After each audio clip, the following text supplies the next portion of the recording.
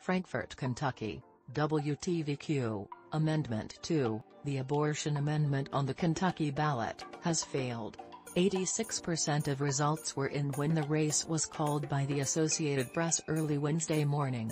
52.6% of voters said no to the amendment and 47.4% said yes. The line voters were asked to say yes or no to adding to the state's constitution reads as follows: to protect human life, nothing in this constitution shall be construed to secure or protect a right to abortion or require the funding of abortion. In October, the Yes for Life Alliance launched an A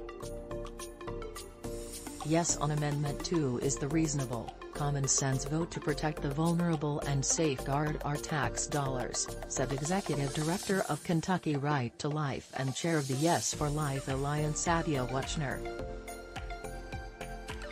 However, opponents of Amendment 2 argued Yes for Life Alliance's ad campaign spreads misinformation, saying there's no taxpayer-funded abortion access in Kentucky and the use of federal money for abortion is prohibited by the Hyde Amendment. It's really important that people really research what's. We all know and love someone who's had an abortion, we all know someone who's had a complicated pregnancy. This is putting legislators in our exam rooms, said Kentucky State Director of Planned Parenthood Alliance Tamarra Vida.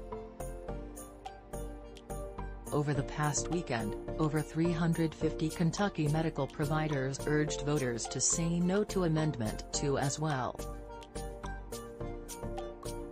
Right now, no abortions are allowed in Kentucky except for medical emergencies since the U.S. Supreme Court struck down Roe v.